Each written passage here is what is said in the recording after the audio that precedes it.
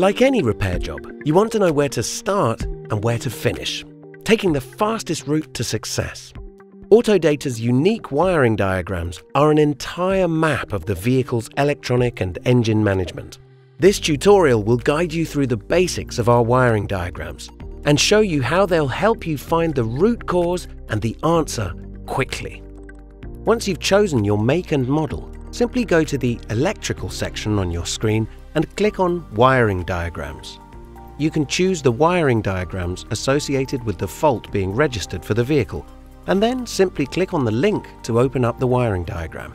We know you like to see the entire diagram, so with Autodata, that's what you get, no matter which wiring diagram you choose.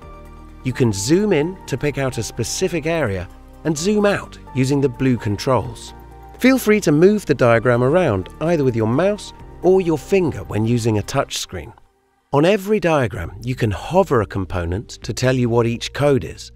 Alternatively, use the Search Component box on the left, not only to show you exactly where it is on the diagram, but also what the component looks like. Once you've clicked on a component, you'll often have the option to get more information about that component, such as trouble codes, to help you start the repair process. Hovering over a colored wire on the diagram confirms the color. We have hundreds of thousands of wiring diagrams in our database for more than 170 manufacturers.